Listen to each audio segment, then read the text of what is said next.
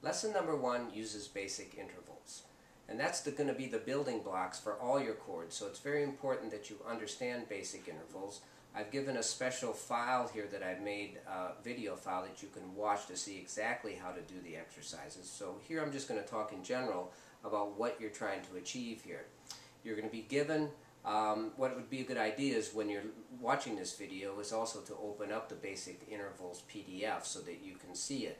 But what you see on that page is a bunch of notes written on a staff and also with guitar diagrams above each of the exercises.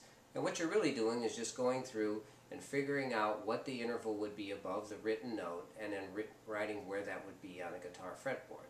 Now keep in mind that there's many places to play these notes on the guitar, and I've included all the alternate places that you could play it, so when you get started with this, if you come up with a different answer than me, you're still going to find that answer. And this is true for the first 4 or 5 exercises, and then after that I'm figuring that you can figure this out for yourself.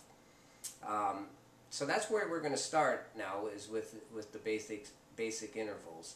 And you know, I would say take a week to do this exercise, maybe do 1 line, you know, a day, so 4 or 5 exercises. You know, they're going to be hard to start with because you have to look up, you know, different notes and what they would be, and you know, look at the other file that I've given you on that, and you'll see that that will help you to get started with this.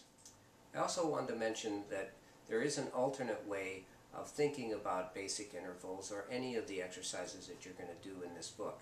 And if you take a look at the alternate way of finding notes PDF, you'll see that that gives you a way of finding the notes based on scales. So if you're someone that's starting this course and you already know your scales, basically if you just know your major scales, I would take a look at that PDF because it gives you an alternative way to learn what the notes are for all these different exercises.